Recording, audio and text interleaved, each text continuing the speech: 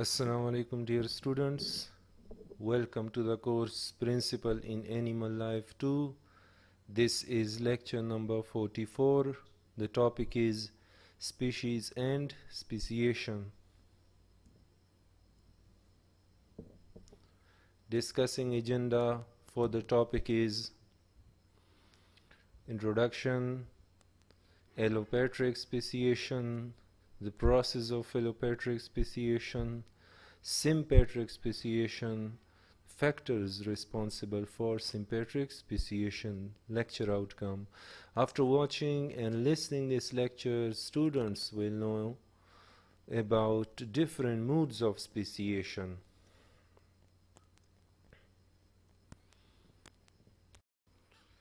Introduction. The mystery of mysteries that captivated Darwin's attention was speciation. Speciation is the process in which new species arises from pre-existing species, or it is a process in which one species splits into two or more species. Why speciation fascinated Darwin and many other biologists? Because speciation is responsible for the tremendous diversity that exists in life and repeatedly yielding new species that differ from the existing ones. Speciation explains not only the differences between the living organisms. Living organisms are different phenotypically from each other, and this is as a result of this process, speciation. Whereas there are similarities between living organisms, and the reason for that is they have a common ancestor, they evolved from a common ancestor. So speciation explains both the diversity in life and the unity in life. Now, speciation is of three types: allopatric, sympatric and parapatric, but in this lecture we will discuss only two types. So speciation can take place with allopatric or without sympatric geographic separation. Two populations are separated by a barrier, by a mountain range or by a desert or by a sea or by something else which prevents migration between the two populations. So with the passage of time, different factors will act on the two populations and they will evolve into two different species. So this is called allopatric. Allo means different and patria means homeland. So when two populations are farther away from each other, they are separated by a barrier, then they develop into two different species with the passage of time. And this type of speciation is called allopatric speciation. The other type of speciation is sympatric speciation. Sympatric speciation occurs within the same geographic location. There are no physical barriers. So it is a slightly confusing process because Ernest Mayr, who was the founder of the biological species concept, he was a famous ornithologist, evolutionary biologist. He said that allopatric speciation is the most common form of speciation and perhaps the only form of speciation, because you can imagine that the two species, if there is no gene flow between them, then they will develop differences over the passage of time. But here the two individuals are living in the same geographic locality, in the same area. There is no barrier for the gene flow.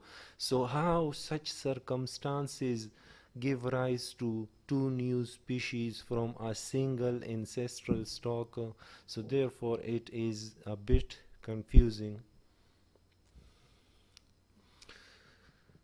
So in allopatric speciation, the populations are geographically isolated. They are living in different areas. They are separated by some kind of barrier which prevents the migration between the two populations, which prevents the gene flow.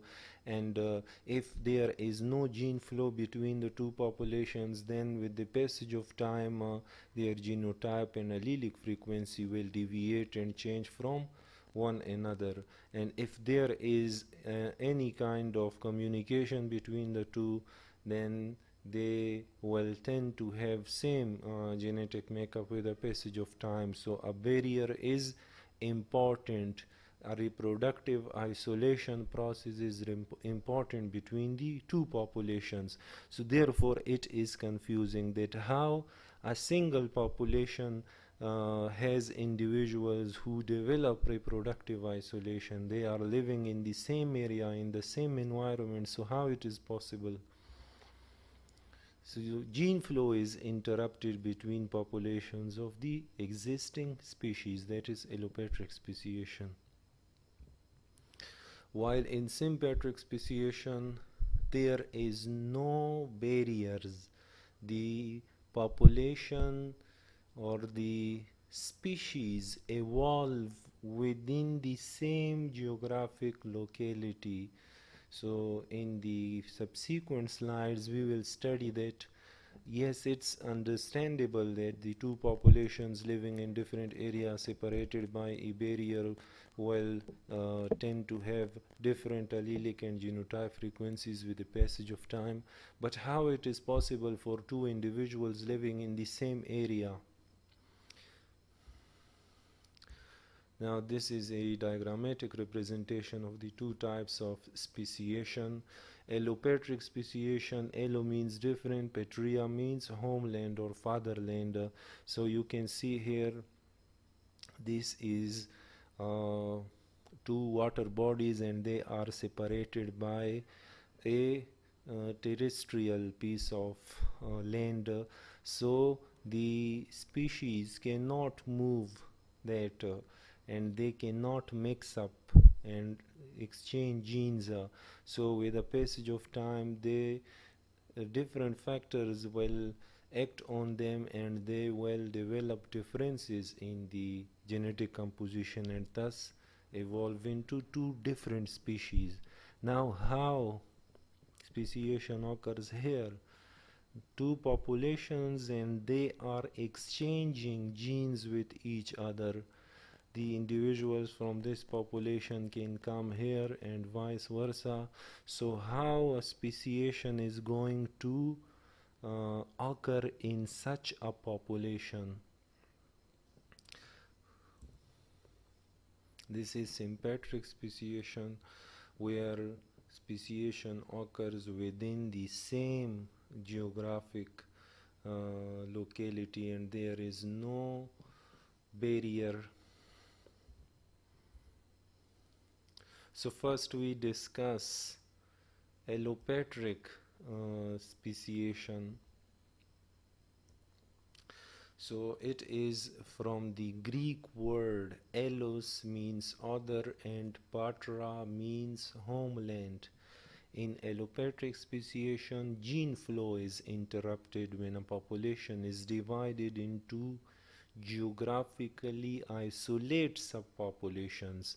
Suppose there is a population living in a particular area and with the passage of time this population divides into two groups, into subpopulations, and the division takes place in such a way where there is no link no communication between the two populations. So then each population will develop into a different species. Now, what kind of barriers or geographic uh, isolates may be present? They may be like lakes, sea, river, or desert, or an area where there are a lot of predators and the animals just are afraid to pass through that particular zone. So, and the process of geologic remodeling also takes place, and this process shifts the position of the mountains. Sometimes a mountain range arises, sometimes a valley is created, and the river keeps flowing in a particular area, and sometimes this river finds another alternative path, and sometimes the river keep flowing, and the bottom area is cut with the passage of time until a deep canyon is developed, and the famous example for that is the Grand Canyon, which is present in America.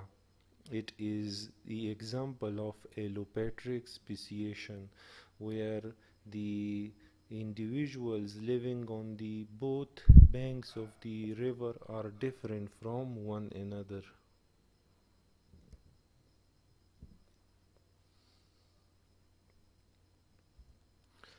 So allopatric speciation can also occur without geologic remodeling. Geologic remodeling is the change or the alteration in the structure or style or form of the earth's surface. So it's the such as when individuals colonize a remote area and their descendants become geographically isolated from the parent population. For example, cormorant is a flightless bird, and it lives on the Galapagos Islands, and this bird is thought to have evolved from another ancestral bird which used to live on the South American mainland. So the ancestral bird who had the ability to fly, and it moved to Galapagos Island, and then at the Galapagos Island these groups evolved from that ancestral stock. So this is also the example of allopatric speciation. Another example of allopatric speciation is, of course, the evolution of the 14 species of finches that are found on different parts of the Galapagos Island. Their ancestor also used to live on the South American mainland, and then when it migrated to the Galapagos Island, the members of the population spread into different habitats where they came across different types of food items, so their beak structure developed accordingly, and a single ancestral species evolved into 14 different species of finches, and thus provides an example to allopatric speciation. Now, how allopatric speciation takes place? First, the most important thing in allopatric speciation is that the two populations must not have gene flow between them. That is, they must be separated by a formidable barrier. and this barrier should prevent any sort of communication between the two populations. If the communication remains between the two populations, then they will not evolve into different species, because their genetic makeup will become more and more similar because of the migration of the individuals and mating in the populations. So the most important thing is reproductive isolation, and it is possible when a barrier is a formidable barrier, a great barrier which just closes the doors of combining members of the two populations. Now, the question arises here is that how formidable, how big the barrier must be. Now, it depends upon the type of species which is under consideration. A barrier must be a formidable one, a huge one for one type of species, and must not be of that much significance for another. For example, birds, mountain lions, and coyotes can cross rivers and canyons. Canyons is a deep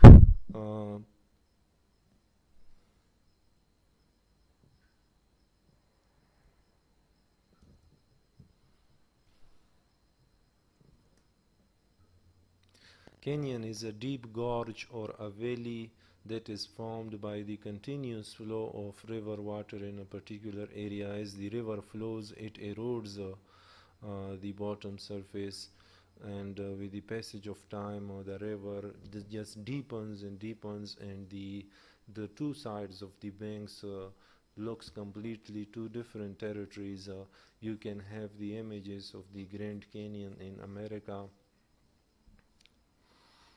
where the squirrel populations on both sides of the canyons are different from one another, and it provides an example to the allopatric speciation.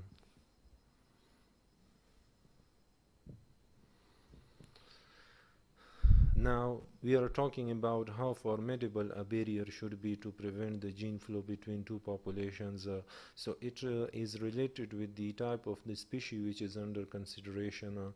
Now a river is not a formidable barrier for birds, mountain lions, or coyotes, but it is a formidable barrier for small rodents like squirrels or mice or rats.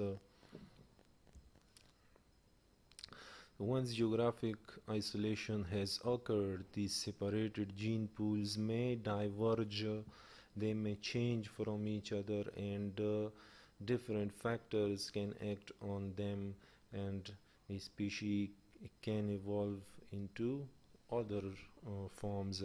Different mutation arises in natural selection, and genetic drift may alter allele frequencies in different ways in the separated populations, and the separated populations evolve into two different species.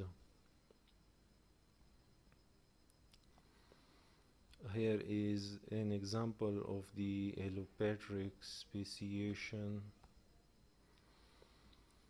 On Andros Island in the Bahamas, population of mosquito fish Gambusia hoopsii. Why it is called mosquito fish? Because it usually feeds upon the larvae of the mosquitoes, and it is also used as a biological control for malaria. The common form which is used for such purpose is Gambusia affinis. So here is another species of mosquito fish, Gambusia hoopsii, and it colonizes a series of ponds that later become isolated from one another.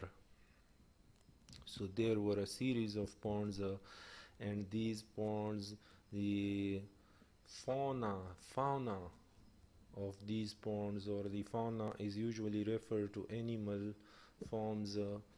The fauna of that ponds had communication with them each other, but then with the passage of time the individual ponds got isolated from one another, and the species isolated from one another, species of mosquito fish.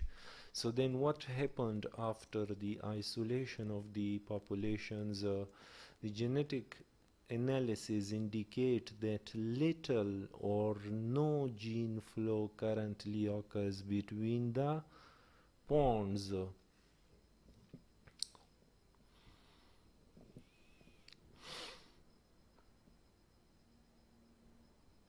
So suppose initially this is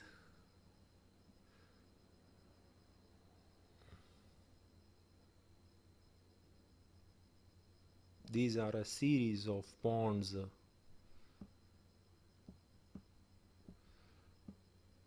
and initially we can assume that the water level was higher. So the fishes living in the individual ponds could migrate to other ponds, and then there was no difference in the genotype and allelic frequency. But then what happened with the passage of time? The level of water decreased, and now with the passage of time, what happened? The level of water, it decreased. Suppose the level of water dropped to this and this and this. So now the fishes just cannot cross this terrestrial area and move here. They used to do that, but at that time the water level was higher. Now the water level is low, so now they are confined to their individual ponds, and they became subpopulations, and gene flow is not possible between them now. So the genetic analysis of the fishes living in the individual ponds suggests that there is no or little gene flow, and the environment of these ponds is similar, except that some of the ponds contain predatory fishes. Predatory fishes means those fishes which feed upon mosquito fish. So in some ponds the concentration of predatory fishes is greater, in others it is lesser. So now it is a variation in the environment of the ponds. What is the variation? The presence and number of the predator fishes. So now let's see how the individuals in these ponds adopt themselves according to that changed environment, and the change which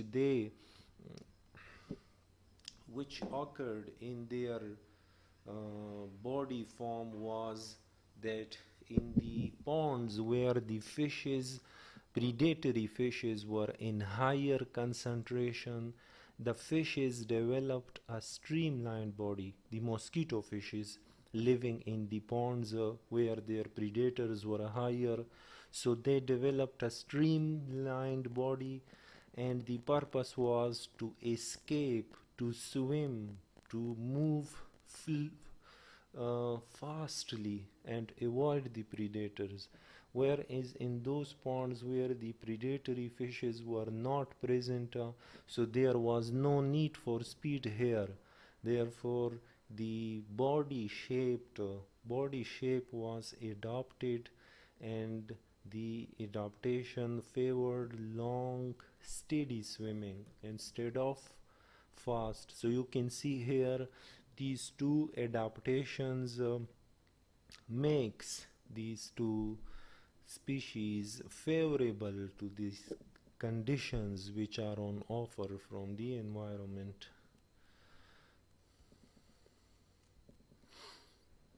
Here is another example of allopatric speciation. The North America and South America are joined with each other by a piece of land, and this land piece is known as Isthmus of Panama. So Isthmus of Panama is the only land communication between North America and South America. And once upon a time there was no land connection. This Isthmus of Panama developed in the last few thousand years. It was not there before. So the flow or the movement of fishes on both sides was free. There was no barrier, and then this barrier was established by the Isthmus of Panama. So the two populations became isolated from one another.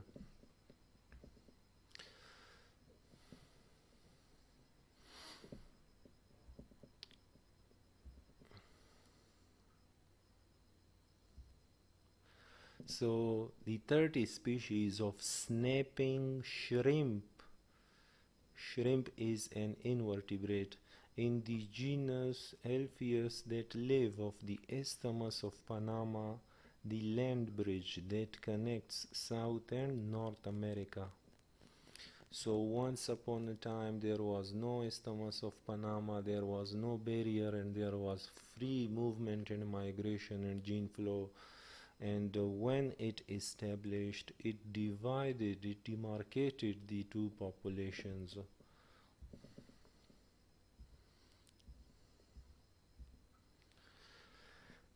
So 15 of the 30 species of shrimp that are found there, 15 of them are on the Atlantic side, on this side. The other 15 are on the Pacific side. And once upon a time there was no barrier, and when the barrier established, the population got separated and evolved. Before the isthmus formed, gene flow could occur between the Atlantic and Pacific populations of snapping shrimp. When there was no Isthmus of Panama, there was a free movement across this area. So did the species on different sides of the isthmus originate by allopatric speciation? Yes. Morphological and genetic data group these shrimps into 15 pairs of sister species. Sister species are pairs whose member species are each other's closest relatives. So there are 15 sister species, means one inhabitant on one side has very close relationship, genetic relationship with another member that lives on the other side of the Isthmus of Panama. So 15 closely related groups or pairs are formed, and these pairs are called sister species.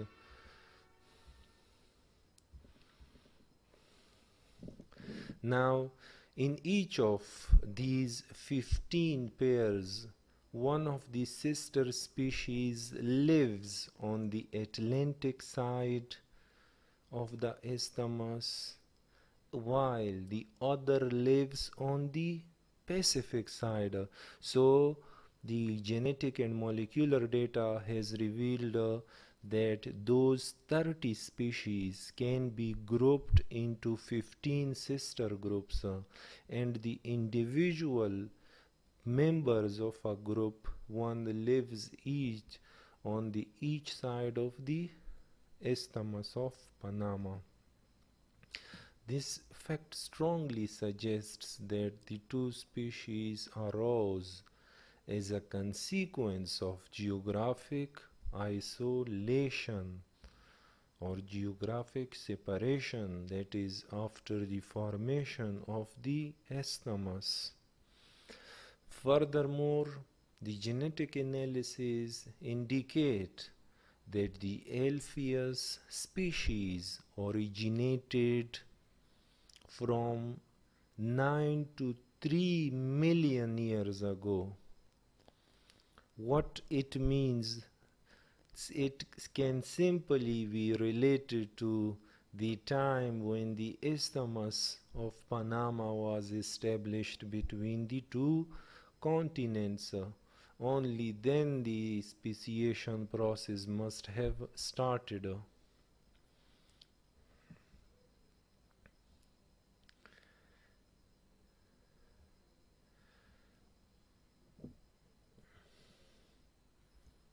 So these were few examples from the allopatric speciation, which according to Ernst Mayr is the most common form of speciation.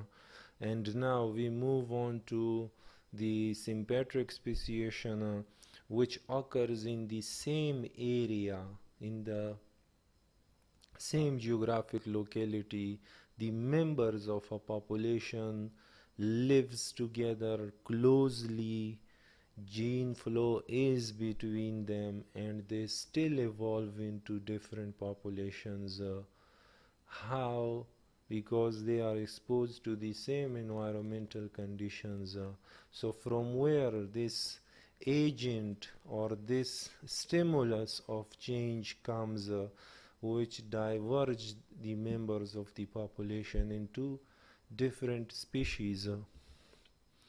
So in sympatric speciation, it is from the Greek word syn, means together. Speciation occurs in populations that live in the same geographic area.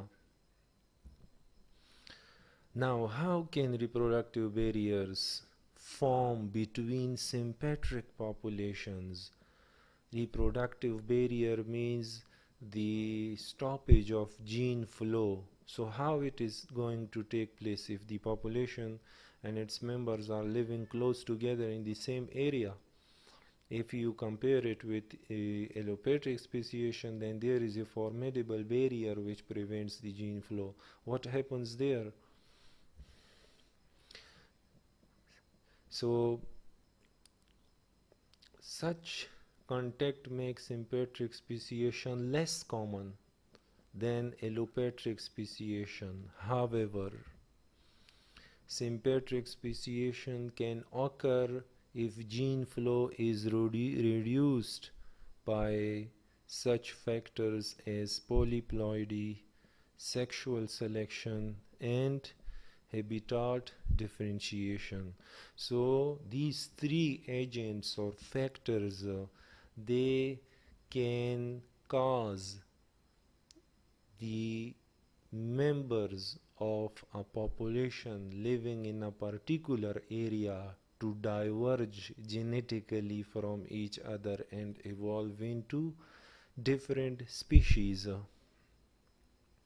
And remember that these factors can also promote allopatric speciation. Now, polyploidy, I hope all of you know polyploidy. It is a condition in which the individual has extra set of chromosomes due to accidents in cell division. So we are diploid, and then there are individuals in the wild environment that are 3n or 4n or 5n. So means they have 5 copies of each type of chromosome. We humans are 2n, we have 2 copies of each type of chromosome.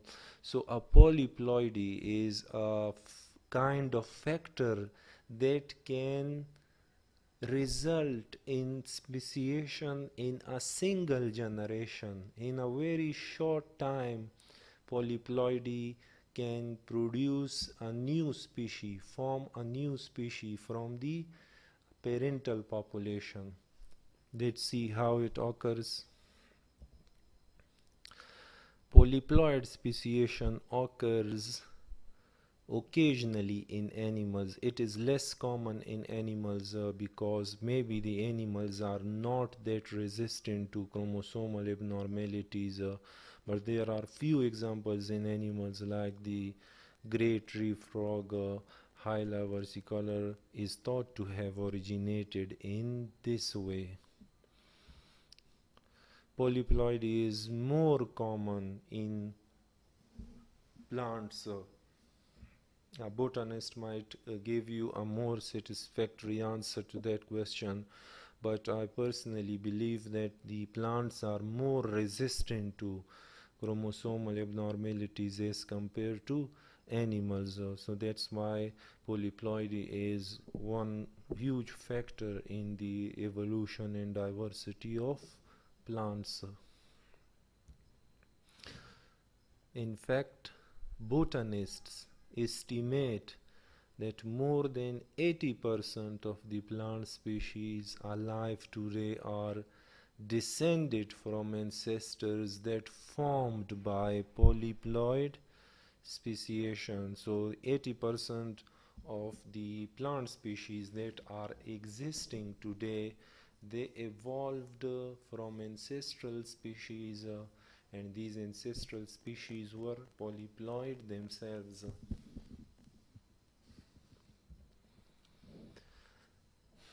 Two distinct forms of polyploidy have been observed in plant populations and a few animals. You can have even tetraploid, pentaploid, hexaploid, and octaploidy in fishes.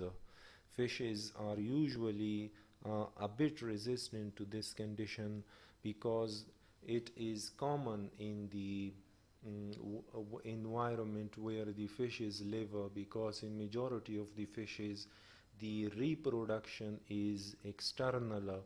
So in water there are sperms flowing, there are eggs flowing, and sometimes the fertilization of the sperm and egg belonging to different species takes place, and usually such zygote has abnormal chromosome complement and it dies away, but sometimes it survives and develops into a complete organism, and sometimes it can even produce on its own. And secondly, polyploidy is more common in plants because the plants have self-fertilization, means the sperms can be produced, a diploid sperm can be produced and a diploid egg can be produced by the same plant, and the fusion of these diploid gametes can give rise to a tetraploid plant in just a single generation. So the first one is autoploidy. Autoploid, from the Greek auto means self, is an individual that has more than two chromosome sets that are all derived from a single species.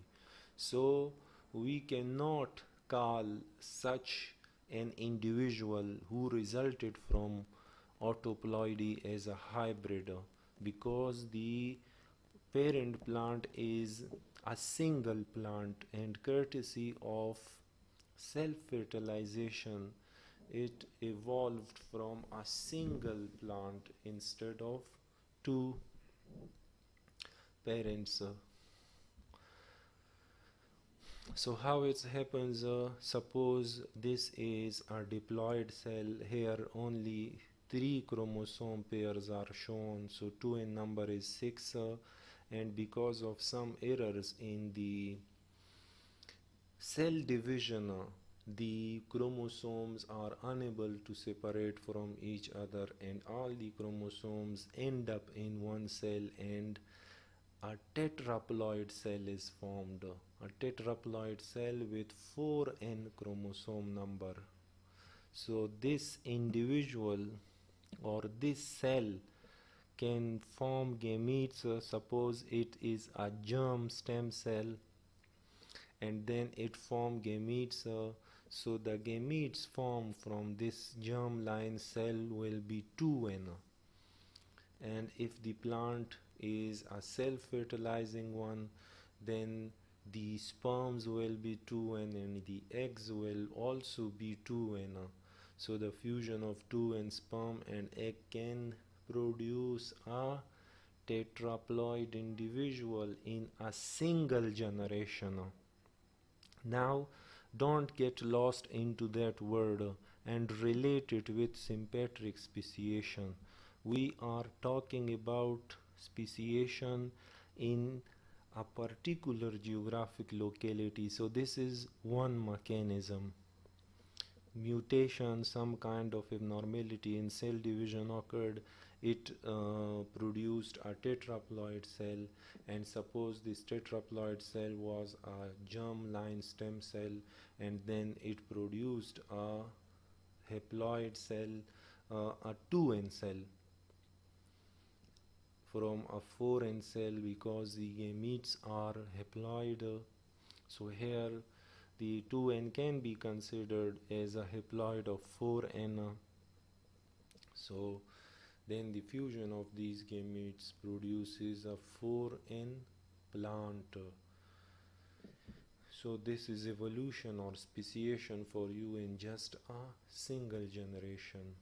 So a tetraploid can produce fertile tetraploid offsprings by self-pollinating or by mating with other tetraploids. Then this is a new species formed. It can either produce gametes which can fuse together, or it can reproduce via cross fertilization with other tetraploids.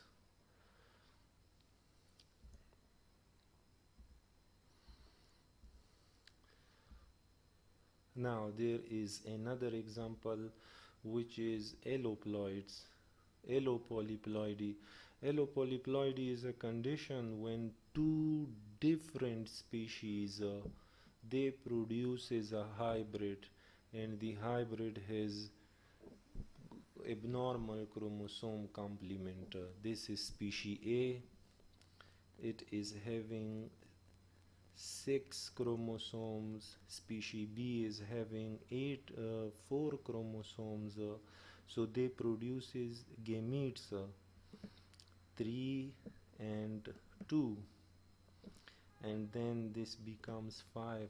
So the hybrid has 5 chromosome number, and then they have wrapped up this thing by saying that some kind of further abnormalities in meiosis or mitosis occurs, which results in a 2N cell with 10 chromosome number. So this is a hybrid, and the chromosome sets are multiples of the basic set. So this type of polyploidy is called allopolyploidy.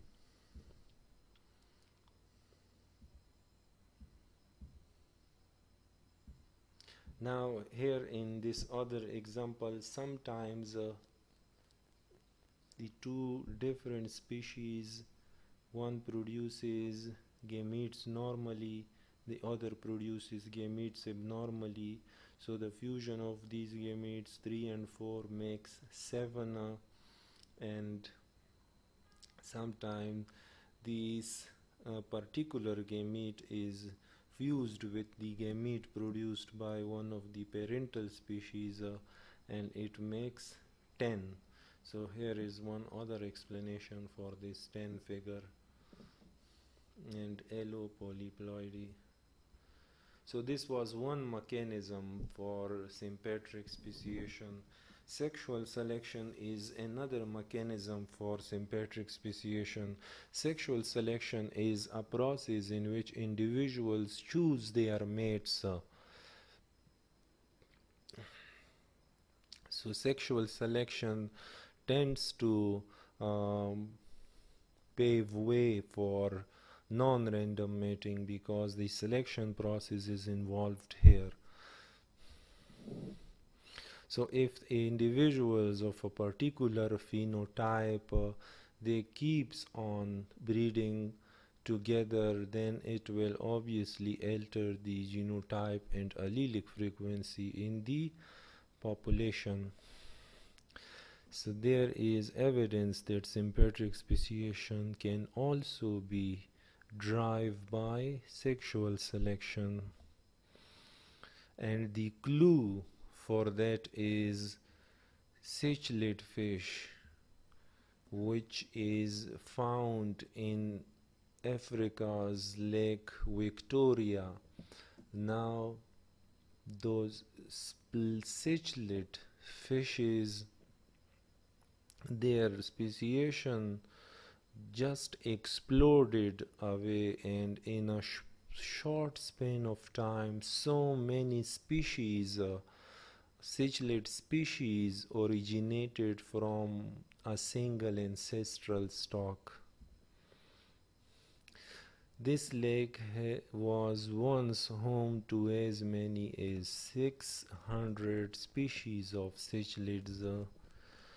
Genetic data indicate that these species originated within the last 100,000 years from a small number of colonizing species that arrived from other lakes and rivers. So suppose this is Africa's Lake Victoria, and other ancestral stock arrived there, ancestral stock from another river or sea, and this ancestral stock then evolved into 600 different species. And this event took place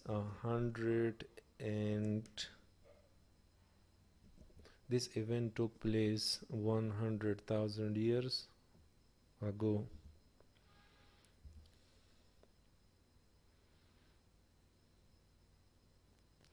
Now the cichlid fishes that lives there,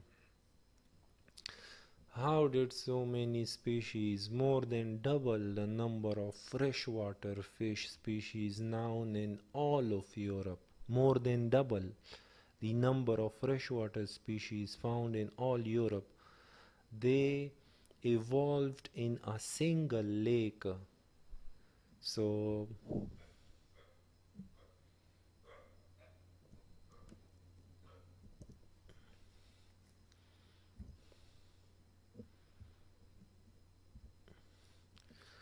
one hypothesis is that subgroups of the original cichlid population adapted to different food sources, and the resulting genetic divergence contributed to speciation in the Lake Victoria. So it is basically somewhat similar to what was hypothesized for the origin of those 14 species of finches on the Galapagos Island, that the ancestral stock arrived from the South American mainland, and then it got distributed into different parts on the Galapagos Island, and they found different food items, and their beak structure developed accordingly, and they evolved into different species. So the same case must have applied here when the ancestral stock arrived to that lake, and the individuals of the population, they got distributed in different areas of the pond, and there they got different food items, and therefore this genetic divergence occurred. But sexual selection, in which typically females select males based on their appearance, may also have been a factor. Researchers have studied two closely related sympatric species of cichlids that differ mainly in the coloration of breeding males. What are these two different species? The breeding one species is Pundamelia, and the males of that species have blue tinged back, whereas another species, Pundamelia naireri, these males have red tinged back. So the males of one species have blue tinged back, the males of another species have red tinged back, and their result suggests that mate choice is based on male breeding coloration, can act as a reproductive barrier that keeps the gene pools of these two species separate. Means the some of the female animals are going to prefer the blue tinged males, whereas others are going to prefer the red tinged males. So this coloration, this sexual selection process also presents an example where the reproductive isolation can be ensured, and the two populations or the individuals can show genetic divergence with the passage of time. The last one factor which is responsible for sympatric speciation is habitat differentiation. Suppose the individuals, the populations are living in the same geographic locality, but some of them are living near water, others are living away from water, some are living on the tree on the higher branches, some are living on the lower branches, some are predators on one species of plant, infests one species of plant, other infests other species of plant, so their habitats are different from one another, and as a result these individuals, the members of the populations living in different habitats, they doesn't find the opportunity to come close together and mate, and they usually mate within their habitat. One of the example is the North American apple maggot fly,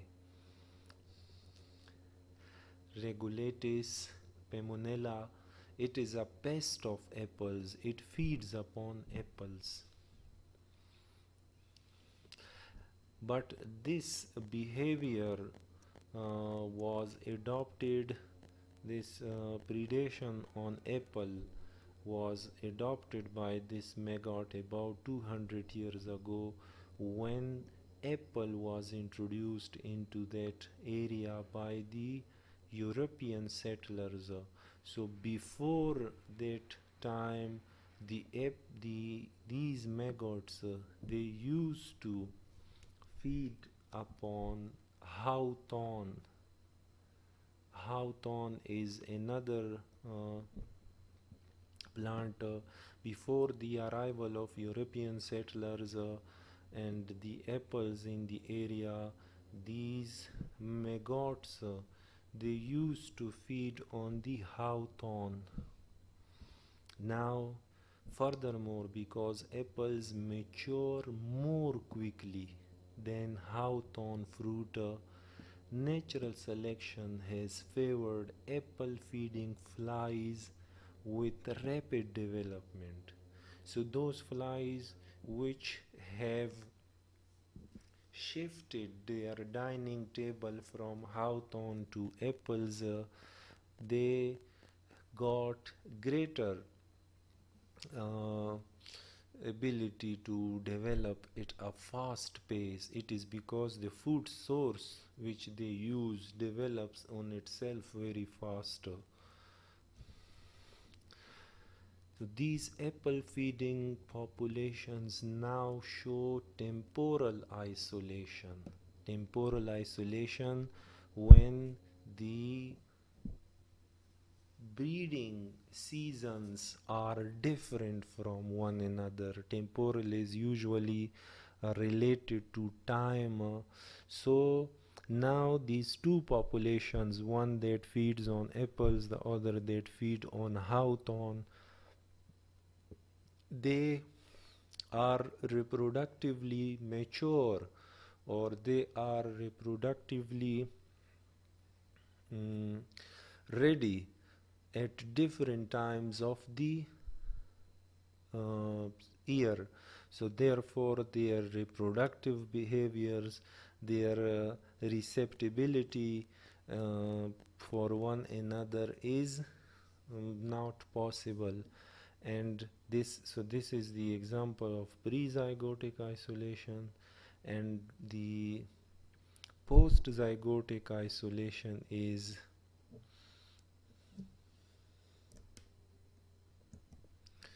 in fact both are the examples of the pre-zygotic isolation. The first one is the differences in the development of the fruits on the two plants, and therefore the differences in the growth of the two populations, and secondly the time of the year where they are reproductively mature and they are receptive to opposite sex. The researchers have identified alleles that benefit the flies that use one host plant but harm the flies that use the other host plant. So now there some alleles have evolved which helps the flies that feed on apples, and the same alleles poses a threat when they change from apple eating behavior to hawthorn fruit. The same is the case with the maggots that feed on hawthorn fruit. If they change their feeding habit to this one, then the alleles which have evolved will eventually kill them. So this is the end of the lecture. Thank you very much. Allah Hafiz.